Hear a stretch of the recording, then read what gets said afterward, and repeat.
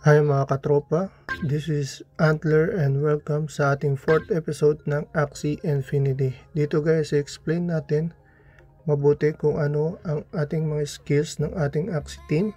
At ang ating AXIE team guys is Aqua Aqua plant.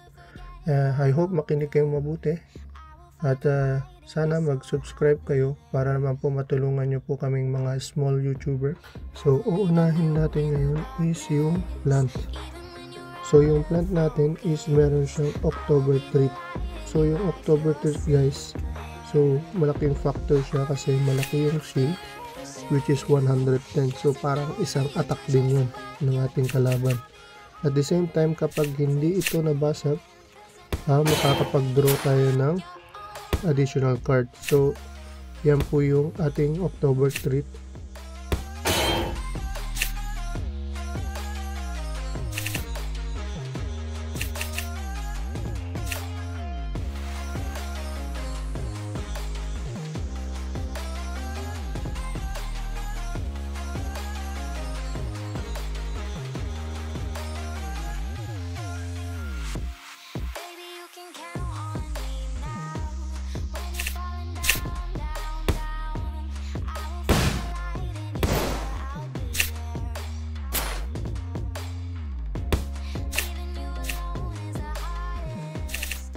Then, meron din po tayong vegetable bite. So, sa vegetable bite naman is magigain tayo ng energy kapag na-combo natin siya sa isa pang card. So, ibig sabihin nun guys, pag yun lang ang ginamit natin is bari walang kwenta siya. So, dapat meron siyang kasamang isang card. Okay? Or pwedeng dalawang vegetable bite para kung sakali hindi gumamit ng energy yung kalaban natin is may steal natin yung dalawang energy niya. So let's say magbabayad din tayo ng 1 energy, right? So ang main purpose nito is masira yung combo ng kalaban. Okay, masira yung, halimbawa meron siyang backdoor na AXIE is mag-iipon kasi ng energy yan. So kapag na-steal natin yung energy niya is hindi niya ma-perform yung kanyang gustong gawin kasi nakuha natin yung energy niya. Although kahit maliit yung bawas nito, isisirain natin yung plano niya. Yung pang tatlo naman is yung healing aroma, which is 120 HP heal. So parang isang attack na rin ng kalaban yan. Kapag nag-survive yung AXIE natin is makakapag-heal tayo ng 120 HP. At the same time, meron siyang armor na 40. So magandang gamitin to guys kapag yung tipong mapatay na yung AXIE natin is may heal natin. Okay, meron din tayong spicy surprise na. So ang kagandahan nito is 90 damage. At the same time guys, madi-disable natin yung mouth card ng kalaban.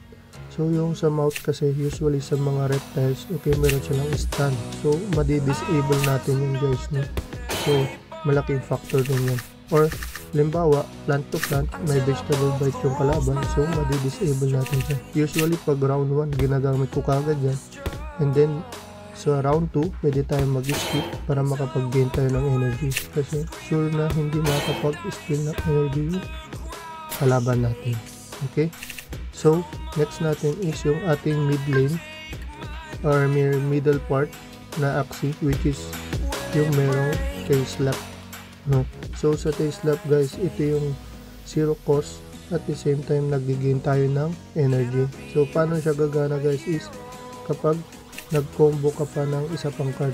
Combo guys means magdadagdag ka pa ng isa pang card. So dapat dalawa or tatlong card is up to you, or dalawang tail slap, gagana siya na guys. So yun yung condition niya.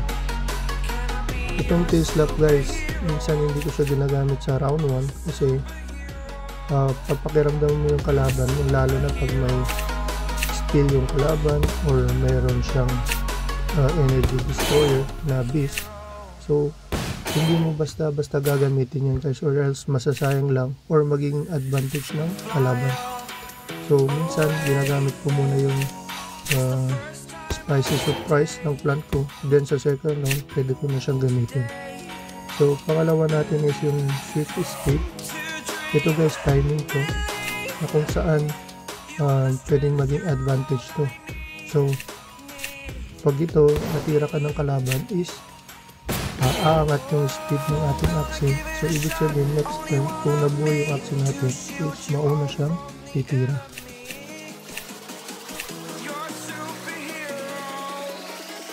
You're a superhero.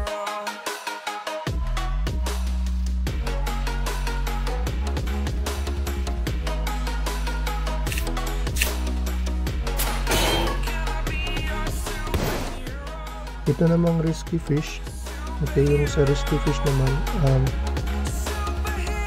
kapag tumira yung AXIE natin, okay, ng plant, reptile, or gas, okay, magkakaroon siya ng attack up. Okay, so around 20% attack damage yun. So, maganda siyang gamitin kapag halimbawa plant kagad yung titirahin natin. No? So, may attack up siya. Tapos itong star shuriken naman, hindi na makakapag-lastan yung ating kalaban. So yung mga matataas ang moral, kaya na natin silang patumbahin, no guys. So lalo na yung mga beast, minsan 3 pa yung bar niyan, no. So 3 tira pa yung magagawa niya. So dito sa star shuriken, kapag napatay yung kalaban using yung star shuriken, hindi na siya makapag-lastan pa. So yung ating pinakahuli, which is yung ating last AXIE, which is Aqua again. So same yung Swiftescape, meron din siya. Ang kagandahan kasi dito, parang ito kasi yung ating main damager, no? So meron siyang 2 card na may 120 damage. So bakit mahalaga yan? Kasi parang halimbawa pag 1-on-1 na, or pag meron kang Aqua na papatayin, usually lahat ng Aqua kaya niyang patayin using may 120 damage, no. So kahit mag armor siya, full armor siya, kaya natin siyang patayin. Depende na lang guys kung mayroong 50 armor na card yung kalaban. So medyo makukulangan tayo ng damage, pero more likely lahat ng Aqua, okay, na kaparehas niya is kaya natin patumbahin. So halimbawa itong crimson water, okay, pag 50% below na yung AXIE natin, i-main target na yung dying na. So unahin niyang patayin yun guys.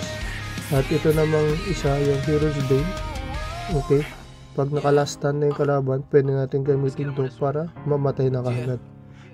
So usually nilalagay ko to sa bandang hulihan. And then yung upstream natin guys, ito importante to guys, lalo na pag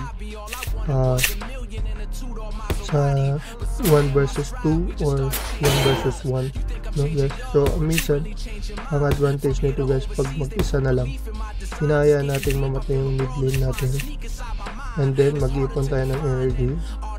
Then pag 2 versus 1 na guys, halimbawa meron tayong 6 energy, tapos 2 versus 1, so pwede natin gamitin yung upstream, okay, para patayin yung mid lane ng kalaban.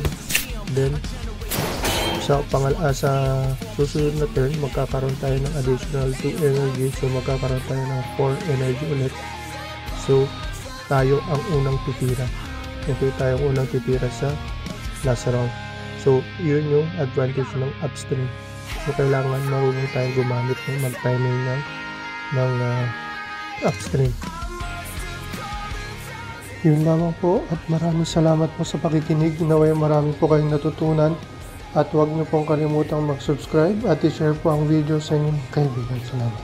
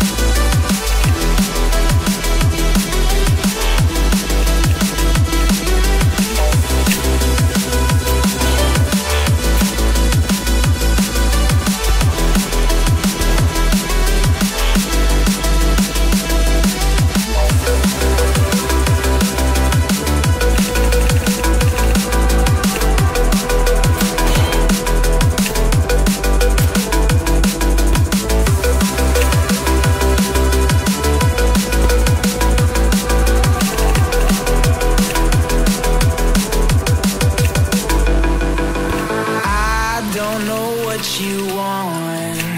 Let's have a bit of fun till I downfall. My love, if you feel like I do right now, don't say you're on the run to the other side. My love, you say you wanna try, but you never do. Sugar,